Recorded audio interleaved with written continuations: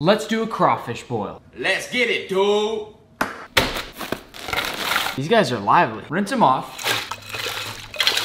To your water, add pepper, coriander, onion powder, garlic powder, ground mustard, smoked paprika, ground cloves and allspice, dill weed, cayenne pepper, a few bay leaves, and whatever the heck else you want. It's seafood boil season. My glass pot is just cracked. This is not good. I love a good sausage. Now add some corn, potatoes, plenty of garlic, and smoked sausage. Last but not least, we'll let our crawdaddy swim in here for a few minutes. I like to add some butter. Slurp the head, eat the tail.